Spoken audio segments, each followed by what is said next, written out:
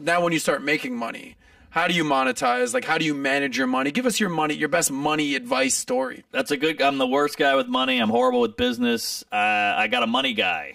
Yeah. Which is weird because you have to pay for a money guy, but they help you keep your money. It's all very confusing. Yeah.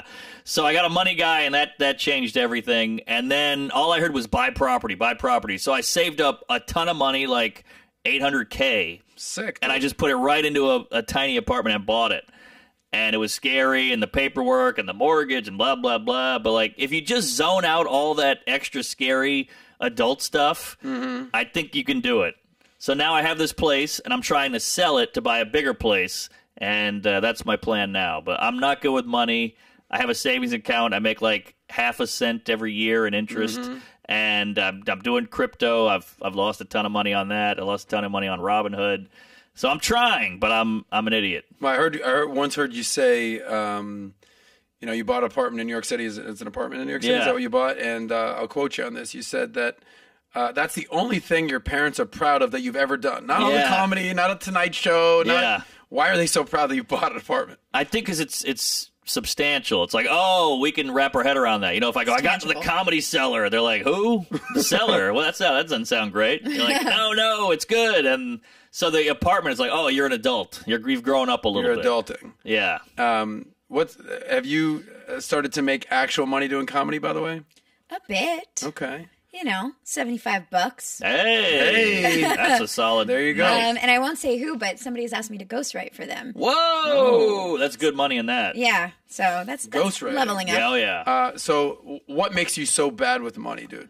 I just never thought about it. I never had it growing up, and so I don't know. It was just like if I got money, I would just buy beer or buy food or buy whatever. So I never really learned how to save and all that shit. No one taught me about money. It's weird. We teach all this shit in school about like Pythagorean theorem. Teach me how to do my fucking taxes. I know. Yeah. What are we doing here? I say that all the time. I go, we all go to school. We take the most useless classes, algebra, biology, chemistry. I took fucking wood shop. Buddy, if you don't know anything about me, I ain't cutting no wood. That's not happening. We get it. You're Jewish. Exactly. Thank you, Mark. But they don't teach you nothing about money. No, it's kind of ridiculous. Or health. Not even just sex, just health in general.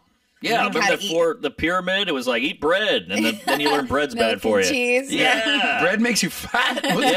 Yeah, Michael Cera. So you never learned anything about money. No. What would you say is your best money habit and your worst money habit that you have? I watched Oprah when I was like 12. I was just on. I was, eating breakfast, and it was like, this guy came on, this financial advisor, and he was like, let me see what you do in a day. You go to Starbucks, now you buy a $5 latte, then you take an Uber, then you go here, then you do this. And it was like all this shit adds up. And I remember hearing that, like, yeah. And he's like, go buy the oatmeal, buy a bag of coffee, buy a coffee maker, and all that and it kind of blew my mind. Like, yeah, these little purchases really add up, and you don't need to buy all that shit, and don't go out to eat every night, and don't do delivery every night, blah, blah, blah. So that really stuck with me. Those little things add up. And people just go, it's $5, it's $8.